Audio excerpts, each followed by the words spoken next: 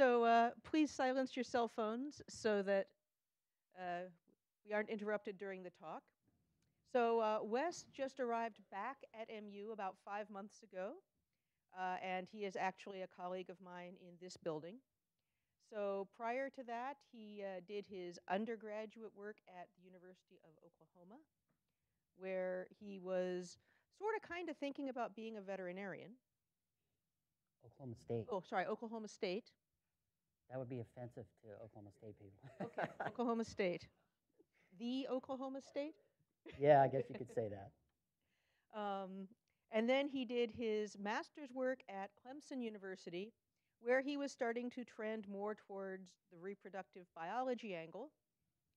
And then he came here and got his PhD in the animal sciences department, which is where he's back at now, working on a gene that they thought was involved in fetal growth. And so this was getting him from the reproductive biology angle into genomes. And then he did an industry postdoc at Searle, and then was hired on at basically Monsanto for 18 years. 10 years. Sorry, what? 10 years. 10 years. I thought you said 18. No, that's Wash U. Oh, Wash U. Sorry. I clearly need to take better notes. And then only just recently he was recruited to come back here. And it's already been really exciting having him around. He's brought some really stimulating new ideas into the building and the life sciences community. And so let's welcome Wes and hear about how our cats have us trained.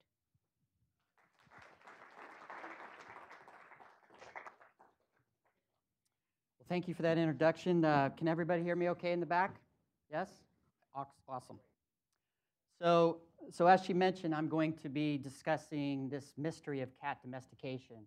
I apologize if some of you came to the brewery and saw some parts of this talk, so I've mixed it up a little bit, if you did. So you will get some new material. And I also echo what she's saying. Thanks for showing up when you have the True False Film Festival in town. I know that's a very popular event. But I hope what I'm going to share with you today is going to be very interesting and fascinating, especially if you are a cat owner. So let's get into the talk. So here's what I'm going to cover today. First, I'm going to give you a brief overview of domestication. So what does that mean? What is the history of that process? And then we're going to kind of look deeply at the cat story and kind of review what's known about cat genetic history. And then I want to really share with you some of the results that my lab, in collaboration with Leslie Lyons here at University of Missouri, looking at the genome and how that may have been altered by selection, or natural selection, or artificial. And then finally, I want to end up with where we're going with some of this information in terms of cat health. How are we going to use this genomic data or this variant data that we're collecting? So that will be the last part of the talk. So I like to start off all of my talks with this slide here because it kind of gives you a broad overview of what I like to work on. And as you can see, I like to work on a lot of different things. All of these things are fascinating to me. So one of the strengths of our lab is basically we get DNA or we get contacted by collaborators that are interested in any one of these species, and they all have unique stories to tell. And when we generate or we decode the genetic blueprints of life for each one of these species. Once we do that, we ask questions about how they're different from other closely related species, or we want to ask questions about population. So many of these, what I like to think of this process is comparative medicine. So we're always interested in what the genomes are telling us in terms of the phenotype to genotype connections and how that relates to human health. Now, some of these projects take on different flavors. Conservation biology, I would describe them as. One example of that is the bald eagle. In this particular project, we were trying to develop sequence markers so that we could understand the population structure. Then we feed that back to the fish and wildlife agencies, and then they can develop better models for trying to introduce new birds into different locations. The whole goal of kind of mixing up the genetics to make sure that diversity relates to our results in health. So all of these projects are fascinating to me. I mean, it's a great job to be able to decode, look in the black box of these genomes and then ask all these fundamental questions. So the story really has to start off with Charles Darwin. So scientists have been fascinated about domestication process, how it happened, why we see these differences. So Charles Darwin published his findings about traveling all around the world and looking at the differences between wild and domesticated species in 1868. And this is the really first detailed description, and he cataloged all of these differences in this book, The Variation of Animals and Plants Under Domestication. Now, at that time, Charles did not have all the molecular tools that we have today. So what you're going to see is kind of how we're looking at this question today in the cat, but this has been applied to many other species as well, and we'll see in a moment what that means. So Darwin described this process here, so as a multi-generational process of altering traits of wild animals or plants by controlling their reproduction. So in essence, humans were looking at these animals mostly on the food-producing side and using these particular methods of trying to find animals that they could corral and reproduce and control reproduction. So this was kind of the key to the first starts of domestication. And at the time, Darwin also cataloged all of these different traits that they were observing that were different between the wild and the domesticated species. And now we refer to this as the domestication syndrome. And over here on your right, you see some of the features or the differences between wild and domesticated. And I show just one example here of rabbits that have been domesticated, and you can see the floppy ear versus the tall, erect ear. Now, all of these traits don't show up in wild versus domestic. So there's some examples where dogs have pointed ears and have floppy ears. That's one example I can cite. But of all of these traits, tameness is the key trait that shows up in every single one of these domestication events. Now, whether you're looking at chickens, and you might not think of chickens as domesticated, but they are tame in terms of what they look like versus the red jungle fowl ancestors. So this is really a key focus, and you'll see throughout the talk I'm going to kind of hint on some of those changes that we're observing for tameness or docility. Now, if we look back at the history of domestication, I've really only included a couple examples here, but there are many, many examples of domestication. And the reason I include these, because I think these are most relevant to the story for cat, and also for comparative purposes, I think this is a fascinating way to look at the story. And as you can see here, I've included the dog, sheep, cattle, and pigs. And you'll notice for at least the major food-producing animals, without chickens, sheep, cattle, and pigs, all around 9,000 years. So if you know something about the history of the agricultural revolution, 9,000 years ago is when we kind of saw this birth of agriculture. And that was in this area called the Fertile Crescent. So it's an area of the Middle East near Israel. And so a lot of the grains and the domestication of the grains and animals in general happened around this time. Now, the other thing that will really jump out at you is this number here for the dog. So the dog is the oldest domesticated animal that we know of today. And the estimates vary around 30 to 40,000 years. So there are a lot of variation or a lot of debate in the community as to when that timing or when that started. But we all agree that the dog's the oldest domesticated of these animals. And there's lots of genetic studies that have been done in cattle and pigs and sheep. And the dating in terms of what's going on is again varied across all these different studies. But these are the general agreed upon dates. If you want more information about domestication, the Wikipedia site is actually very good, and it's got a lot of different examples and jumps into some of the details on the molecular side as well if you're interested. So what is the story of the cat? So the cat, we really start out with trying to ask the question, there are different pathways to domestication, and what they refer to as prey-directed and commensal. So prey, of course, would be a situation where there's a lot of rodents coming in to eat grains, and this draws the cats in, and as a result of interacting with humans, they become more familiar with them, become comfortable with humans, and they kind of domesticate themselves in that process. And directed is kind of an offshoot of that. But this would be more of a humans wanting to feed them and keep them around, but not actually bringing them into their household. And then the last of these would be the commensal, where actually they bring them into the household and treat them more like a pet. So there's more social interaction with humans. Now, the differences of these are subtle, except for the prey. Then the question boils down to whether it's self-domesticated or directed, what I call directed, which would be human artificial selection. If we look back now on the fossil evidence and ask the question, how long ago can we see actual fossil evidence where we have humans and cats buried together? And really the earliest evidence of that is about 9,000 years ago. This fits well with our estimates of the agricultural revolution. This also fits well knowing that if they're storing grains, rodents are coming around eating those grains, humans would see this as a beneficial situation for them to encourage these cats to stay around. It also could be just cats just come around because they want this prey. It's easy to get, and then they leave when they want to. So this is the question back and forth of self-domestication versus directed. There's also lots of data in the Egyptian era, around 4,000 years ago, and this is probably the most popular the public's familiar with in terms of cat domestication. Obviously, there's lots of art. There's tons of mummified cats. There's these deity questions about the Egyptians actually put the cat heads on human bodies, and there's goddesses. The most famous goddess of fertility is a human with a cat head.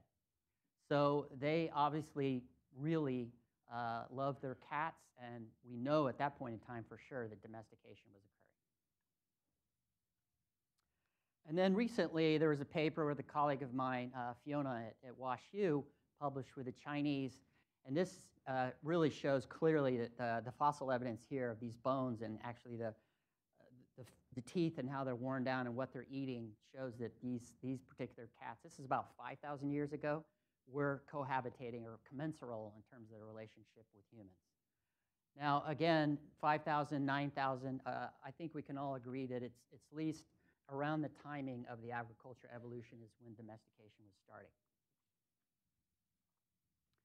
And I threw in this humorous cartoon because I want to kind of break it up of the seriousness of the science.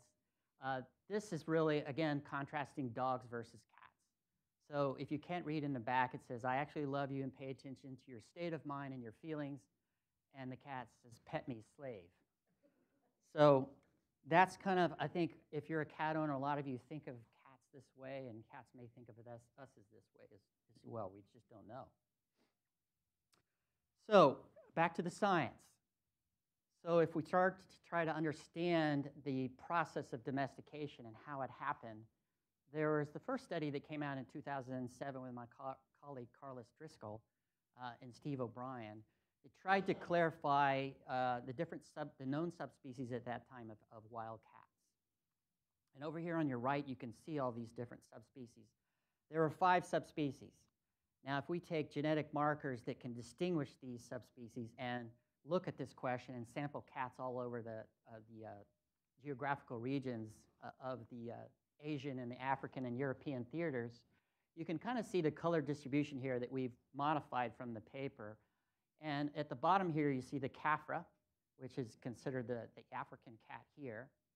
And then you see the Libica here in the blue. And then this is Bieti over here on the far right, the purple. And it's very clear that the Libica is really the source of the germplasm that's created the modern domestic cat, what we refer to as Felis catus. And that's kind of this transition from near Asia and Africa into Europe, and then from Europe over to the United States. And you see a lot of breed development now in the United States. So again, to reiterate, the Libica breed is really mostly the sole source of the germplasm for creating the modern domestic cats that we know today. Now, the problem is there's still admixture. There's still components of all of these subspecies still segregating in modern domestic cats. So it's a mixed picture. Also, on the periphery of some of these areas where you have wild cats, you still have these cats breeding with domestics. So it kind of clouds the story when we're looking at this from a genetic perspective and trying to understand the signals associated with domestication. This is why it's so clean in terms of the dog-wolf transition versus the wild cat, domestic cat transition. So this is what has really stymied our research in some ways, looking at this question. So if we take those genetic markers and just multiply by about 60,000, at that time they had a couple hundred of these markers, and then we developed a bigger, broader set of sequence markers. And this represents what we call a sequence nucleotide polymorphism set, SNPs. And these are 60,000 of these. And when we apply it to over 2,000 cats sampled across the world, what happens is this beautiful colored plot here, it's called a structure plot. It really tries to break down the amount of SNPs that are associated with each one of these categories. And so when you structure this information, this genetic information, right now we believe there's about 12 races of cats. Now, depending on how you do the analysis, you can shift the numbers around a little bit, but in essence, this gives us a rough number of the numbers of races of different cats. These studies have been done in humans and other species as well, and the bottom line is you're just trying to understand the overall ethnic origins of these different races. So fast forward now to breeds. So we've kind of looked at how the subspecies created the domesticated cat, the catus. And then when you think about breeds is really intense selective pressure on a cross that you've developed or a mutation that happens in a wild cat. So today we have roughly around 40 breeds of cats. And you can see we have differences in size, we have differences in coat color and patterning. But overall, the body morphology of the cat is very similar across all the different fancy breeds. That is not true in dogs. Also in dogs, there's over 400 breeds, and again, depending on which kennel society you talk to, there's more than that. And here you can see, of course, the very extremes of selection in the dog. So remember, dogs have been under domestication for 30,000 years versus about 10,000, 9,000 or so for cats. So a longer period of intense selection. That plays out for a lot of different questions that we may ask, not only for looking at issues around health for the dog versus the cat, but there's a lot of interesting things that using genetics we can kind of dig down to look at this question of the different breeds. So how are breeds generated? So over here on your far right, you have just a kind of a collection of the different breeds. You can see all the, again, the color differences mostly, but the size are very similar. And if we back up to this question of how do we get to the breeds, so remember we had the wild cats and we had the Libica generating the catus in terms of the domestication event. But what happens is as these breeds, as breeders are basically looking at cats that are coming out of these litters, they notice interesting features associated with these cats, like pigmentation pattern differences. Or in the case of the Burman, they notice this white gloving pattern on the feet. So in the Burman, we wanted to understand whether this was associated with a mutation that would create this pattern, this white gloving pattern on the feet. We knew the KIT gene was involved in pigmentation. There's lots of studies in other species, mouse, et cetera, that's looked at this gene. We know it's critical for the melanin process and pigmentation. When we looked at this gene in this particular study and compared it to the wildcat, we found a perfect deletion at this particular protein coding gene. And then when we profiled this in all of the known Burmans, it's fixed. Meaning a breeder saw this mutation, they started breeding it into the population, and eventually it became fixed. So artificial selection. This is really how a lot of the breeds are generated over here on the right. Is this breeders noticing interesting changes in a litter of kittens and then selecting intensively on that. That's how it works. Or you can take and cross individuals, and then you create crosses and create new breeds as well. So this is really kind of the essence of trying to create a new breed. Now I'm going to switch gears and kind of bring you back to the question of the cat's relationship as a carnivore. And I wanted to capture this in this slide here just to kind of show you the difference between the feliforms and the caniforms. So this would be, of course, the dog, the cat side. And I always like to ask this too, does anybody know what this particular species is here, or the common name of this? No? It's a kind of a strange, it's very rare. It's African civet. So the point of all of this is to show you that this is kind of segueing us now into the next part of the talk where we want to understand how cats are different within the carnivore lineage. And we also have to remember that cats are obligate carnivores, and that really means to devour flesh. So you may not think of your little kitty as a devouring flesh-eating monster, but that's really how they arose. Wild cats, they're very, very good hunters. So this is Cinnamon. This is our reference cat that we've worked with for many years. This is Abyssinian breed. And this little nice cat that plays around with you has its origins, of course, in the carnivore lineage. So you have to kind of remember that as we're going through this process.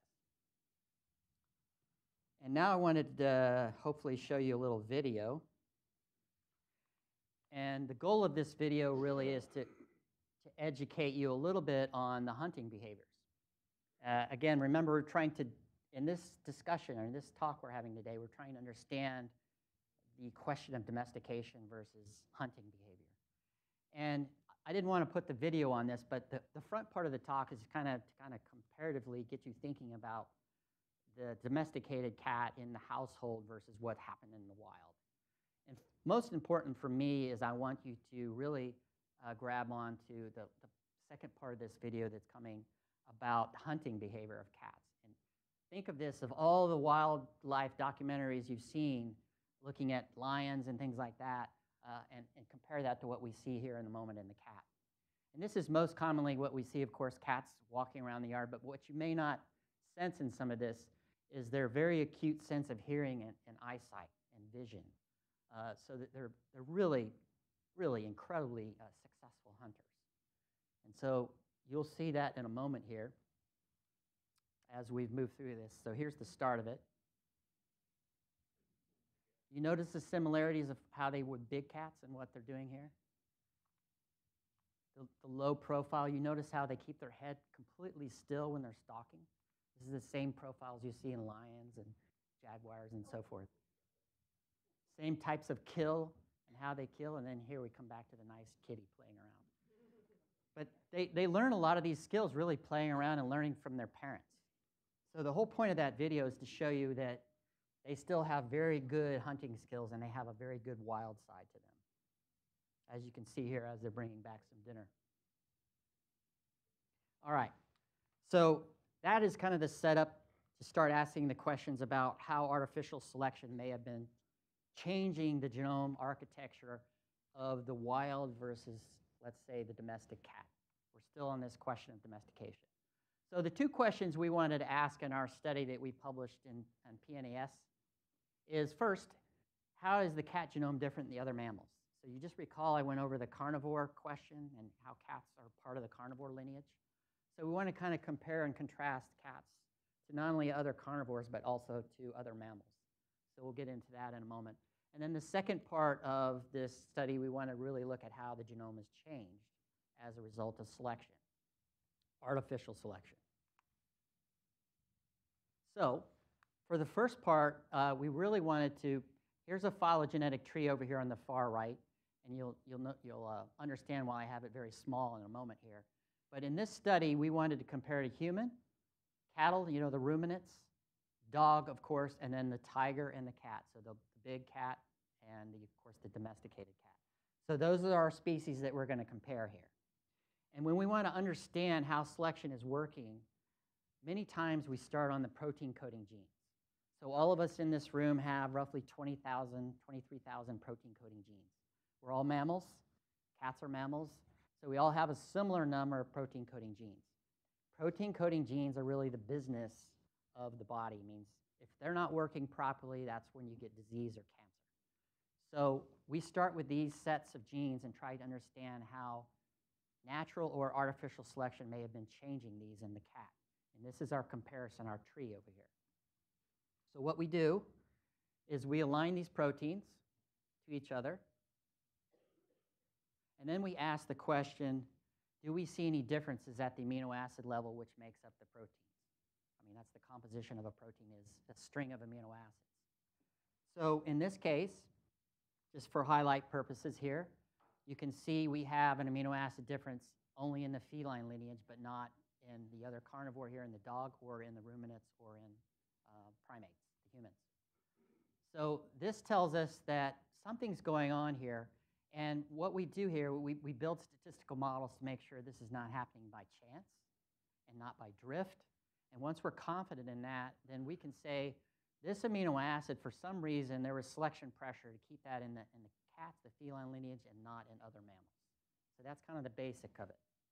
Also, we can differentiate some of the changes in the cat lineage itself. So, for example, here you might have a D versus an E amino acid. So we would say, in that case, the domestication may have driven this, but we're not sure because we have to test this in many different domestic cats. So what do we do with that information? So we have all this 20,000 so plus genes, right? We've compared them. We've looked at those signals that I just described, where those amino acid differences, and we try to understand which genes are changing. So one of the things we knew were different between cats and other mammals is this acute sensory system that the cats, the carnivores, have in general. So in here, you remember the tree? We've broken the tree out here where we're only looking at the carnivore lineage versus other mammals.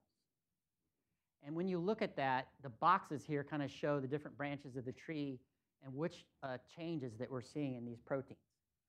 And what I've highlighted here is all the sensory systems that we see these protein amino acid changes happening. So what does this mean? Basically, what it's telling us is that for hearing, we see specific amino acid changes occurring for hearing when we compare to other mammals in the carnivore lineage. Okay, that makes sense, right? Because dogs and cats have good sense of hearing. In fact, the cat among the carnivores is the best. It has over 6 ranges of hearing. So very, very outstanding sense of hearing in their environments. Vision is another one. So vision, in this case, we see either at the domestic cat level or we see overall in carnivores in each one of these buckets. No matter which part of the tree you're looking at and comparing, we see vision genes that are under selection pressure, meaning, again, we're seeing those protein amino acid changes happening. So this tells us that for some reason, nature really selected pressure on this particular part of the protein to give them an advantage physiologically for looking at either vision or hearing. But the most fascinating piece of this story, in my opinion, is when we start thinking about the sense of smell. So the sense of smell is really broken down into 2 different sensory systems. And anatomically, I kind of wanted to pull that up for you, give you an idea of what that looks like. So you have the olfactory receptors, of which there's hundreds of these genes. So you have all these olfactory receptors that process odorants from the environment, allow you to detect smell. Also, you have the vomeronasal organ system. This is more fine-tuned for detecting differences in smell associated with estrus, so breeding behavior, reproduction. So when we started looking at this question in the cat and compared within the carnivore lineage, this is where I think a fascinating result showed up for this comparison. So I'll walk you through this, but first let me start with the vomeronasal organ receptor system. The green part of the pie chart here are intact genes. This means the gene is still functional. The yellow part means it's a pseudogene, means it's defective, means it doesn't work anymore. It's a pseudogene. So you can see when you look at the number, and we'll focus just on the intact numbers here. In the cat, we have 21. In the tiger, 20. In the dog, only 8. So remember that number here in a moment when we ask this question of why this is biologically relevant. Now, if we come down here to the olfactory receptors, remember there's hundreds of these. So this collection helps us differentiate all the different odorants that they're detecting in the environment.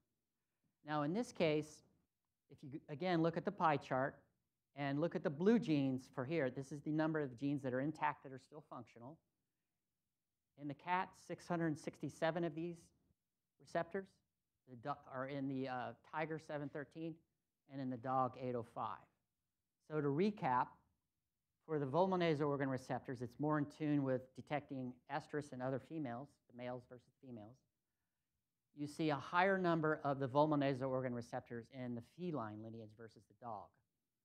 And in the dog, it's the opposite for the olfactory receptors. So does that make sense? Well, what do we know about the social behavior of the canids versus the felines? Anybody want to guess? Packs, yes.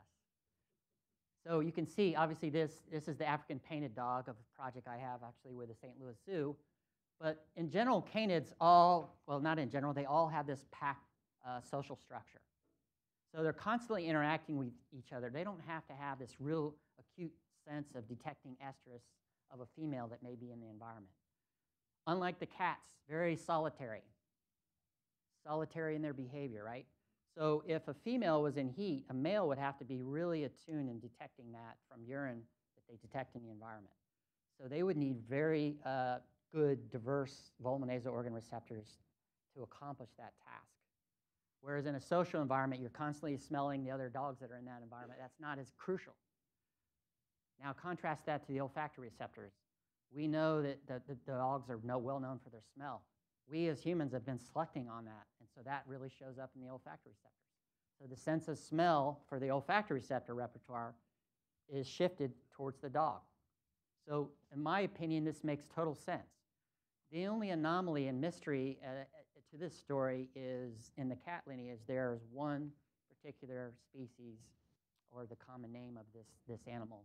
And what would that be that has a pack social structure or a pride? Lions. Lions are the only exception. We just don't know why, but it's a fascinating mystery to explore maybe in the future. Okay, so one other story I'll leave you with before we move on to the genome aspect of change for the cat versus the wild versus the domesticated cat. We also remember, we know they're obligate carnivores. So their diet is heavy in fat, heavy in protein. If we ate the diets of cats, at least the wild cats, our arteries would clog up and we would die, most of us, or maybe not all of us, but many of us. When we started looking for those, you remember those protein coding genes that were looking for differences? We started looking for those differences. Also what showed up that I didn't show you in that big phylogenetic tree of all the chemosensory systems was genes that are in the lipid metabolism pathway. So this is like, well, cool, this really makes sense to us based on what we know about the evolution of the cat and their diet and carnivores in general. And then it was fortuitous at the same time, a polar bear study came out. Of course, polar bears eat very heavy fat diets with the seals mostly, and fish. And not the same genes, but the genes in the same pathways showed up between our cat study and the polar bear study. And other studies now have come out looking at this question. So the bottom line is there is also selection on genes that may have given the carnivores in general an advantage of digesting these diets that are heavy in protein and fat. That if we can understand some of that alteration, that evolutionary alteration, perhaps that helps us with cardiovascular studies. So this is, again, gets us back to this comparative medicine theme. Okay, so now we're going to transition, as I said, looking at the whole genome level and trying to understand how the wild cat transition to the domestic cat. So what are the signals that we're seeing when we look at the whole genome level? And the cat genome is about 2.5 gigabases in size. Just to give you a relevant reference, the human is about 3.2 gigabases in size. So interesting, the carnivores in general have a smaller genome than other mammals, and we don't know exactly why, but there's some speculation as to why that is. So the study started out this way. We wanted to understand a collection of domestic cats, and we chose all of these cats, and I'm not going to get into the details of the phylogenetic tree, but if you take all the known breeds of cats and you develop a tree of genetic relationships, we tried to pick cats that hit each one of those big branches of the tree, what we call the nodes of the tree. So these are the collection of cats we used, all domesticated. And then most importantly, we had to make sure our wildcat species were truly wildcats. So these particular cats that we compared against were captured in the deserts near Israel and also in parts of very rural European areas. In this particular case, we chose a pool of Libica and Sylvestris. Sylvestris, you remember from my earlier slide, is the European wildcat, and Libica is the Asian African cat at the tips of those migration patterns. So we pulled these sequences, and then we compared them to each other. Now, what are we looking for? So I don't expect you to know all the details of the statistical measures we use, but I wanted to give you kind of a visual of what we're looking for when we look at these sequences at the whole genome level. Remember, we're comparing so many bases that we sequence for a 2.5 gigabase cat genome of the wild cat versus the domestic cat.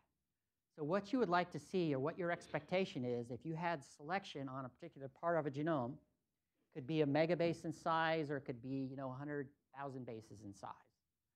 You're looking for these sequence differences to be somewhat fixed, or a very low level of diversity in a region compared to a lot of diversity.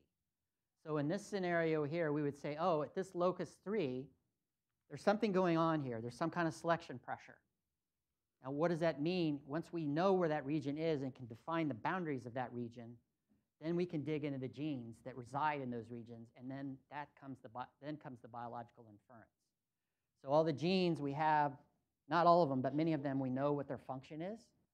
So if they reside in this area, we can start to, again, infer what they might be doing and why do we see this selection pressure in this part of the cat, the domestic cat, versus the wild. And then that shows up as depressions in variation or increases in the variation when you compare them. What do we find? All right. So again, this is a nice little color, what we call a Circos plot. These color bars here are 3 chromosomes in the cat. On the outside here are the genes. Excuse me. And then on the inside, you don't need to know all the details, but basically, that's where we're looking for these sequence differences and trying to refine where we see this diversity in the wild versus the domesticated cat. When we do that, we get about 12 of these genes, but so what? What are these genes doing? So does this mean anything? Is there any kind of relevance to these genes? Well, when we look at what those genes do, it turns out it's a fascinating finding in terms of their function.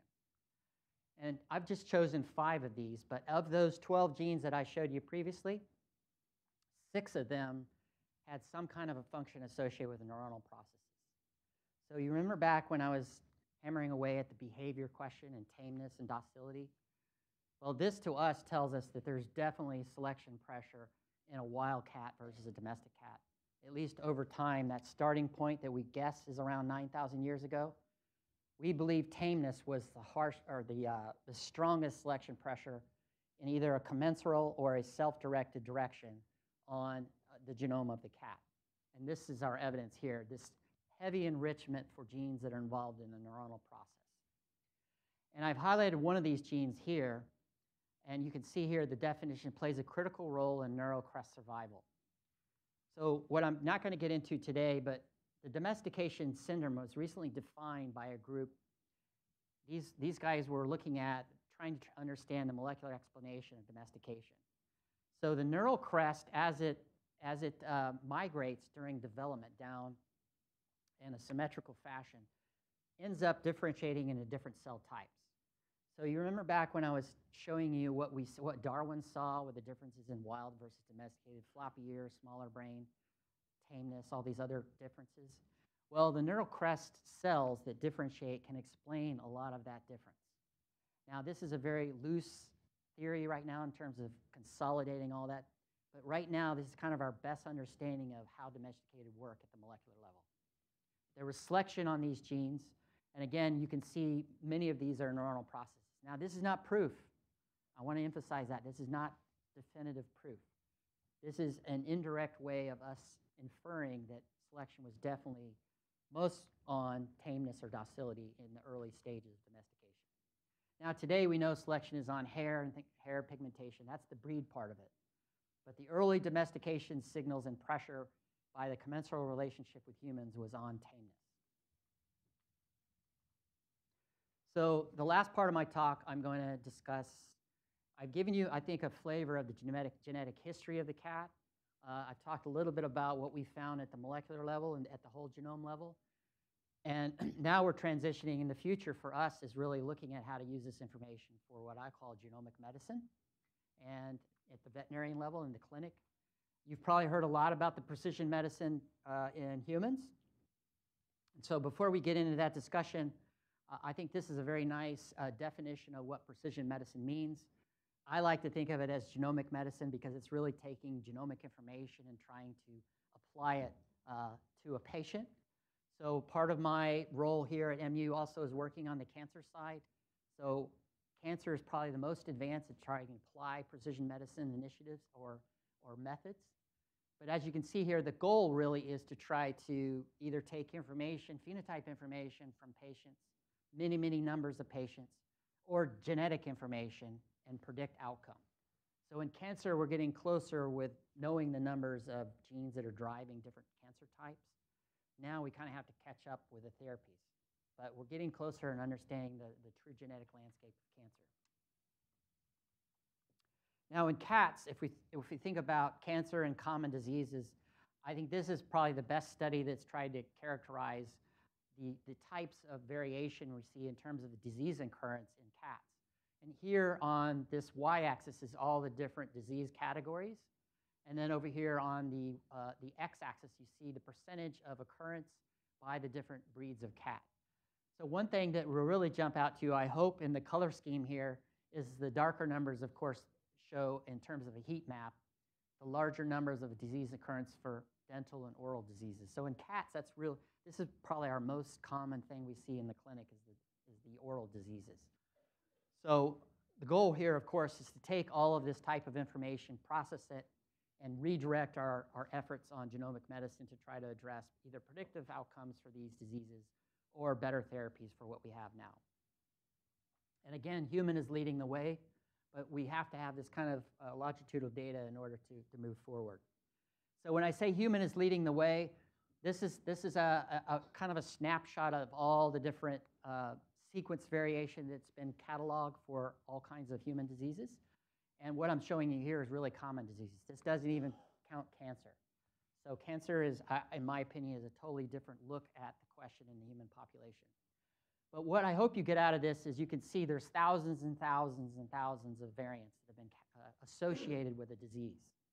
So how do we move that to prediction and genomic medicine? And in the context of cat, this is what I've summarized and how we need to move that direction. Again, we're learning everything from human, and we're kind of following in their footsteps and learning from them and what they're doing right and what they're doing wrong. But the bottom line really is, as in human, we want to treat the population in a precision manner. So we may have to have predictive markers for different breeds, but because, again, I want to point out, and I didn't point out earlier, I forgot to mention, of the roughly 80 million household cats in the United States, over probably 95% of them are what we would call random breds or admixed cats. There's very few purebreds. But of course, once we understand the signatures in purebreds, we can treat them accordingly, or we can treat this admixture population as well. So the bottom line is we need to get better information by breeds as well as the admixed population to understand how to treat these cats or predict outcome in terms of disease. And that holds true for cancer as well. So to do that, we needed a stellar reference, what I call a genome reference. So all computational analysis that we do in terms of genetic predictions in humans or any species has to start with a high-quality reference. So we built a high-quality reference, and you don't need to know all the details here, but this is a genome browser that you can enter and ask anywhere in the genome what's going on there in terms of the sequences that are located there or the protein coding genes. And here I've just highlighted chromosome A1 in the cat. You can walk along here and look at any parts of the genome. The important point of this slide is to show that you have to have a good reference as a starting point for practicing genomic medicine. The other thing you need to have is a very good understanding of the variants in the population. So as in human, if we're sequencing all these humans, we're cataloging all the differences in each individual. Once we know the frequency of changes at each individual base in a 3.2 gigabase genome of human, then we can fine-tune our genetic analysis in terms of the association of those changes to a disease or to cancer.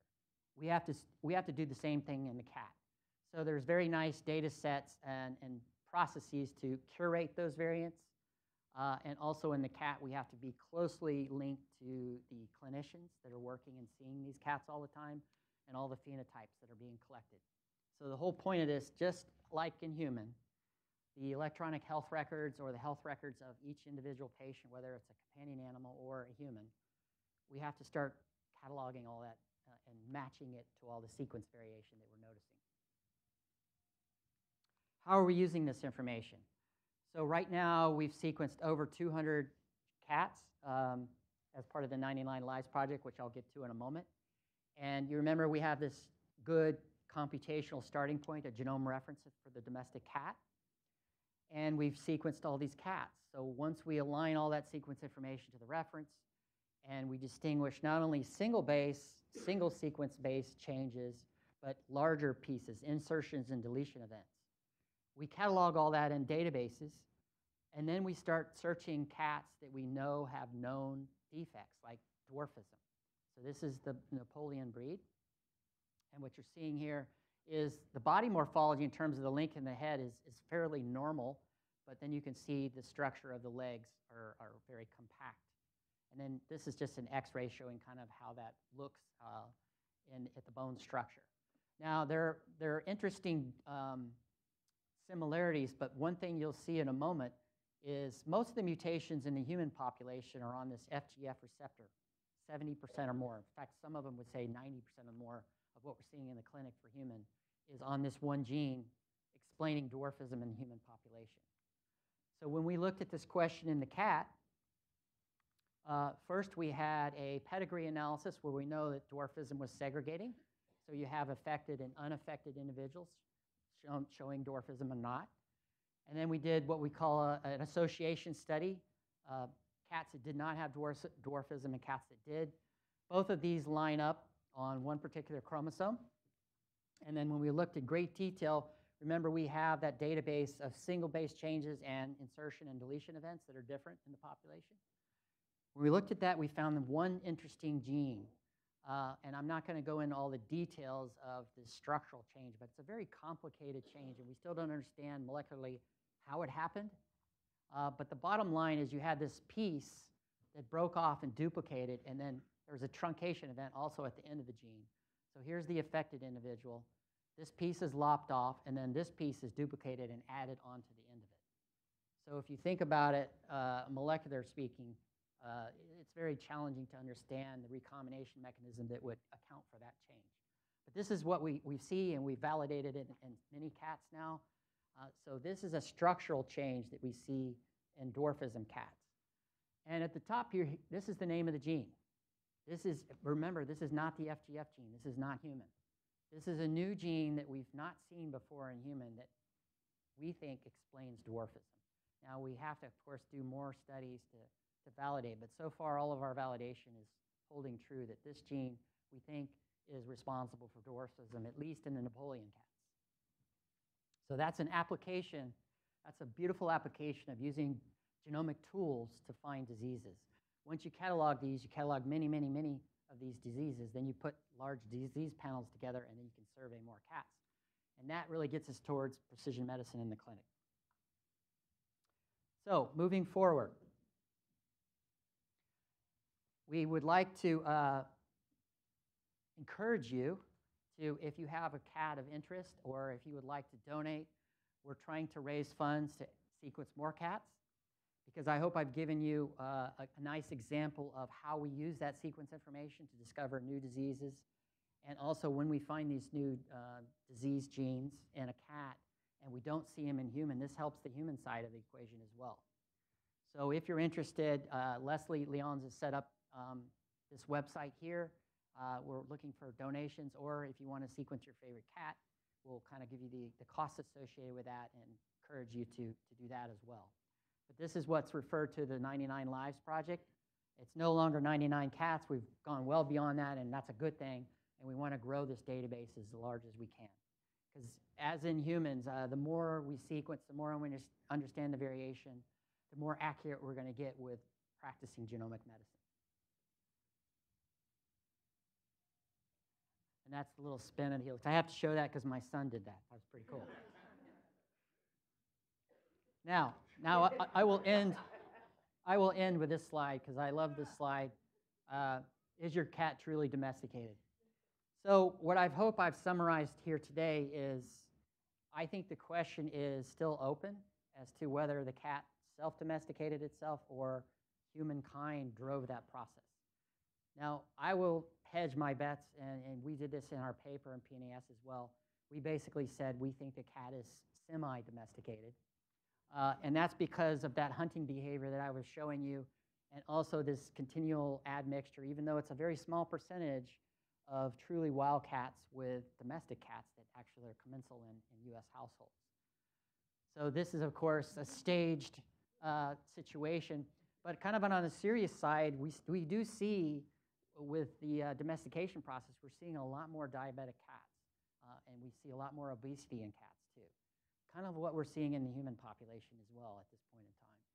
So I think this, because they interact with us in the household and they have these diets, this will be another interesting angle to look at the questions of domestication. And probably the most important slide is all the wonderful people that I work with to bring you these stories. A particular shout out to Leslie Leones here at the University of Missouri at the vet school. She's really taught me everything that I know about cats and continue to learn from her about cat genetics. And I think I will stop there and take any questions. Be happy to answer any of your questions.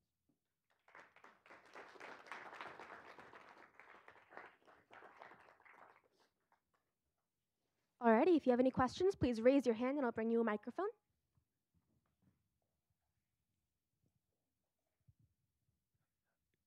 Great talk. Does the do the genes that you propose to be associated with domestication translate to other domesticated species? Yeah, that's a great question. So there's been these what I'll call meta-analysis studies to try to understand if some of those same genes that we're seeing in our domestication study are seen in these cases, like the fox is a great example, the Russian experiments where they domesticated foxes. There's rat lines where they've looked at aggression and docility. There's studies in the pigs and so forth. The one gene I would say that seems to carry across all studies is the glutamate receptor. And the glutamate receptor is a very well-known neurotransmitter system that's associated with reward behavior and things of that nature. Now, I will say there's unique genes, of course, in each one of those studies.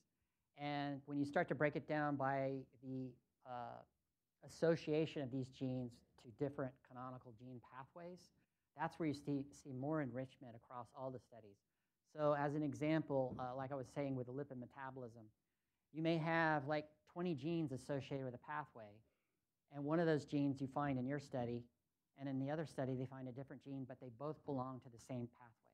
So what evolution is doing is basically picking and choosing based on the history of that particular species of which gene it's altering, but the outcome really is to change the pathway and the outcome of that pathway in terms of the signaling in a physiological type of manner. Yes. I was interested because I went to Malaysia once and I noticed those very short-tailed cats, and I think Darwin also noticed them. Yes. And I was wondering if you'd done any work with them, and are they like the Manx cats as well? Do they have the same? I have not. Leslie has worked with the Japanese bobtail is one example. It's the same. And I didn't have, well, I have a slide, but I didn't show it today, but it's kind of it's not a truncation, but the actual bone structure in the tail curls back on itself, so you get that little bobtail in the Japanese bobtail. That gene is known in terms of how that process plays out at a molecular level, but I don't know about the Manx and that system that you're describing. This is slightly off topic, but lab mice. My father was a vet professor here, and he was always bringing them home for us kids as pets. And they're very intelligent, and they're very affectionate. And of course, they're all selectively very similar. And they've only been bred as lab mice for, about 100 years. How domesticated are lab mice? Yeah, so there are studies, there's many studies at looking at the question of wild versus domesticated mice. To be honest, I don't know all the molecular outcomes of those studies, but there is some common features that we see across domestication studies. And in the mice, of course, because we can control the matings and look at all the crosses, and we have congenic strains and things of that nature to know exactly where things are happening. And there are of these molecular pathways that you mentioned are under study and trying to knock them out. But because in the mouse, because it's one of our standard models for vertebrates, they're knocking out almost every gene in the mouse. They're approaching the point where they've knocked out at least all the genes that are not lethal across the whole mouse genome. And they're measuring phenotypes, including behavior. So you can really go into the database if you ask questions about the mouse, a particular gene that you might see in, let's say, a fox study, and look at what's going on in the mouse, and you can get an answer in terms of the behavioral phenotype. So that's a beautiful example of how we use the mouse model for that purpose. So I don't know if it answers your question, but if you breed for docility and aggression in rats and mice, you can clearly see it, and it does differentiate fairly quickly. The fox experiment is probably the most famous of domestication, and that took about 3 decades before you saw a very clear difference where you could actually pet the fox, and just like a cat or a dog, and then, of course, the wild, you'd go near the cage and they would try to bite. So it was very clear, fascinating difference. But that's about 3 decades. Okay. One of my questions is, what was? Oh yeah, this might be a little bit obvious, but back in the where you show the caniforms and the feliforms, I noticed that you put a hyena in the feliform. So that means that just because a dog can also technically be a feliform, right? Okay, just all I want to know because I was confused about why there was a hyena there. Yeah, I mean, it seems odd, right? But that's their genetic relationship. Yeah. Yes. So I have a question about the 99 Lives Yes. project. When my husband and I served in the Peace Corps, we brought a cat home. Uh-huh. He's still living, Yeah. barely. And he looks. I mean, they kind of are domesticated and kind of not in this country, the Caucasus. They definitely are pest control. Right. So if we did the 99 Lives thing with him, would we get some information about whether he was one of those fringe? Yeah. So your question is, if we sequence our cat and put that information in the database, what would we get back out of that? I guess kind of. Yeah. Did we find out anything about him? So what we're doing with these 99 lives that are greater than 200 now, as we catalog the variation, the first paper that's going to come out on this is a subset of that 99 lives that I'm working on right now. So that will be a publication of all the variation we see in great detail. But as we get more cats, we're going to kind of expand that relationship. And in the next iteration of this paper that we'll publish soon, where we'll have all 200, we'll have wild felids in there as well. So that kind of fits, I think, better with your question, this cat that came from the Caucasus. You would get a genetic relationship at least, and you would know the deleterious variants that are segregating in that cat. This is what we're most interested in when we compare all these sequences across cats, and then we align them against databases of human where we know there's pathogenic variants, and then we can see whether that variant is shared in the cat, and in many cases it's not, but the cat has a different one. So within the same gene, you have a different amino acid that's affected. And that's really the comparative side of the fascinating part about it is in a human, it may be pathogenic, and in a cat, even though it's on the same gene, may be benign, so not causal. And that's the real power of this approach, comparative approach. So adding to that, I think the bottom line is what you would get out of it is a genetic relationship to the other breeds as well as wilds. If you were able to donate your cat, you would also get kind of a listing of the deleterious variants and somewhat of a prediction of what they do. This is kind of the Wild West right now for humans as well, is trying to establish all these different, I mean, there's millions of these that we're looking at in humans, whether they're benign or causal. And so you'll see papers come out in the high-impact journals kind of trying to figure this out. This is where we are in human right now. Is the reason that domestication results in smaller brains, is that because humans supply some of the needs and feed the animal, and so they don't need so much smarts to survive? That's a great question, and I have not seen any detailed studies to try to explain from a developmental biology standpoint or context to that question how the genes that may have been selected on that would change brain size. But like you said, simplistically thinking about it, if they didn't have to have as much energy devoted to maintaining molecular systems that keep them alive in the wild, keep them fit, and they can just basically come up in the morning and eat their food that the humans give them. It's a much simpler life in terms of sophistication and the chemosensory system and all those things that they need to survive in the wild. And also they're not exposed to a lot of the pathogens that they are in the wild. So, but that doesn't fit your brain question. But overall, I think that's kind of the simplistic reason why you're seeing the differences in brain structure. But I don't have a molecular explanation. First of all, thank you for a wonderful presentation. Two quick questions. I'll just ask them together if I could. Okay. So you talked about kind of 3 points of domestication: the prey, the directed, and the commensalism.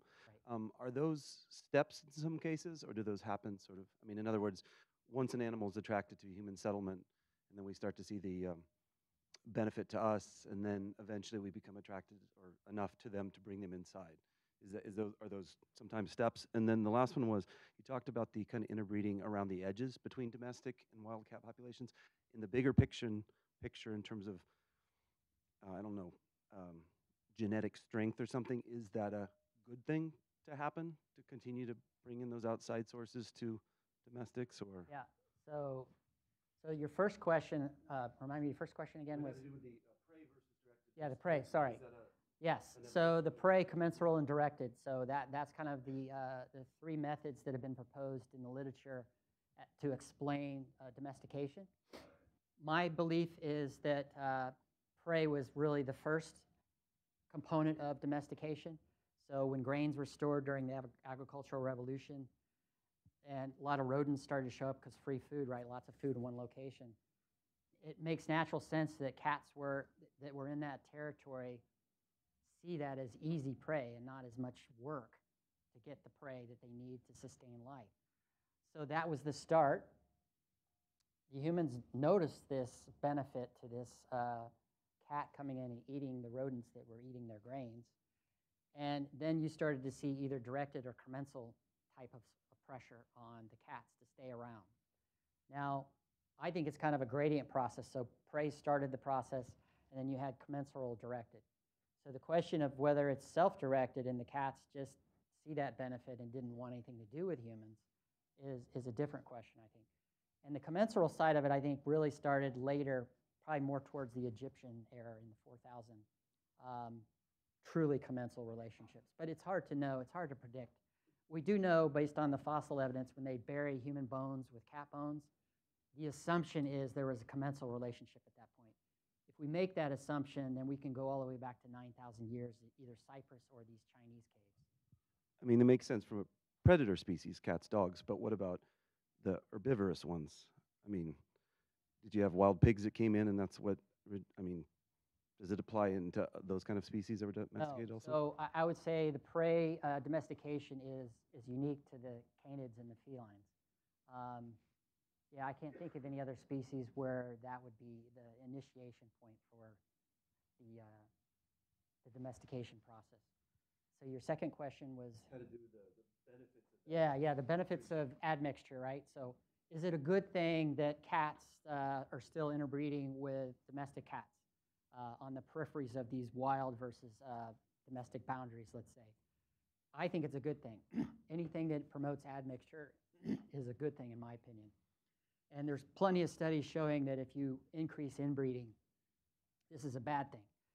Great example of that is the dog. So if you look at cancer in dogs and cats, dogs past the age of 10 years, roughly 50% of them show some type of cancer. Cats, very little. Now, is that directly related to the timing of domestication? Probably not. Is it related to selection intensity in dogs versus cats? I think so. Because anytime you increase the number of bottlenecks that you have in a population, we know from the human side of this, like in the Iceland and Finnish populations, that the number of deleterious alleles rise in frequency in these populations. So it's very clear genetics, and there's proven this in mouse and other studies and models.